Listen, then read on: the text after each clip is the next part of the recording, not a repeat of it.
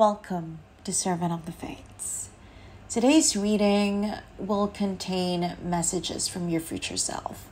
And I'm going to have to ask you to brace yourself. Because you know how when we think about our past self, sometimes we're very critical, sometimes we cringe, sometimes we feel ashamed and embarrassed, but sometimes proud as well. So I don't know yet which part of that is actually going to manifest in this reading, but there could be some very brutally honest messages from your future self about who you are now.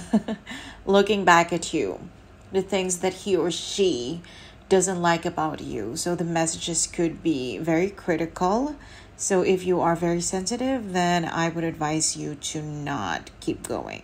But if you are ready for this, then I hope that this reading will definitely help you in your growth and in your journey. Pick the card that sparks a memory in you. It has your message. Guidelines below on how to do just that.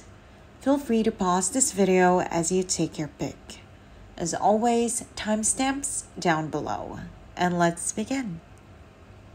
If you chose the first card, welcome to your reading.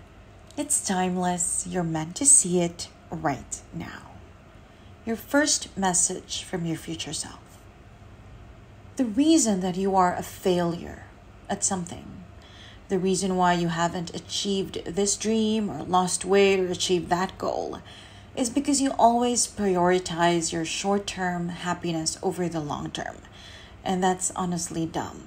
You are like a child. You are very childish right now. There's no maturity in the way that you always prioritize the now over the future. It's okay to live in the present, but you are overdoing it. And if you stop that, you will finally see yourself succeeding. Your second message. You are overestimating your skills and your talents. You're always complaining that people don't appreciate you enough, people don't applaud you enough. Well, it's because you're not that good. Right now, you're average. Right now, you're mediocre. You think you're so amazing. You're not, honestly. But here's the good thing. You can work on it, and you should, and you will, but you have to find the strength within you to keep going, to keep practicing. You need perseverance. You need hard work. You can't just keep hoping that people will clap and applaud you and praise you when honestly, there's nothing to praise yet. You're very average as we speak. Your third and last message from your future self. Yes, you were born with a lot of gifts, a lot of talents. Beauty is there, grace is there, some smoothness in how you deal with people, but you cannot keep relying on that alone. The gifts that you were born with will not take you anywhere in this life. You have to keep working. You have to keep hoarding more talents, more skills, more abilities. You have to keep expanding your capabilities because with what you have right now, you're really not going to get wherever you want to get. I hope this helped. There you go. Thank you for joining me today, and I hope to see you again soon. Take care. If you chose the second card, welcome to your reading. It's timeless. You're meant to see it right now. The first message from your future self. You like to fool yourself by thinking slowly but surely wins the race, or that you may be slow but you're consistent. You like to think that this is the way to go forward, but it's not. You are literally falling behind. You need to work harder, okay? No more lying to yourself about how, oh, this pace is okay. It is not. You are definitely falling behind, and if you want to succeed, you need to keep up. The second message from your future self. There's someone in your life right now that you are kind of having a flirtationship with, someone that you're kind of in a fling with. This is not just a fleeting thing. It will grow. It could grow into something beautiful. Okay, this water sign energy person, Cancer, Pisces, Scorpio, can be the one that you spend the rest of your life with. So nurture this energy, keep growing it, keep embracing it, keep giving to it and believing in it, because it will reward. This relationship will reward and mirror and echo your efforts. Third and last message from your future self.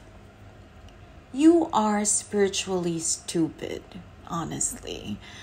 Your higher self and me, your future self, we have been sending you a lot of signs, a lot of messages, repeating numbers, synchronicities, but you don't pay attention. You are blind spiritually, and you need to open your eyes, because we could get tired sending you messages, and after that, you're alone and you'll never get to your destination. I hope this helped. There you go. That's your reading. Thank you for joining me today, and I hope to see you again soon. Take care. If you chose the third card, welcome to your reading. It's timeless. You're meant to see it right now. The first message from your future self. If you only listened to your mom or this female authority figure in your life, then everything would be okay. You like to think that you're better than this person. You like to think you're wiser. You like to think, oh, I'll never be like her. But honestly, right now, you are crap compared to this person. You don't know half the things that she went through. And if you would only take her advice, that is the road to success, to wisdom, to happiness. So stop looking down on this person, because you have no reason to. Your second message. You love to pretend that you don't like drama, but really, you thrive in it. This is something that fuels your will to live, okay? You like drama.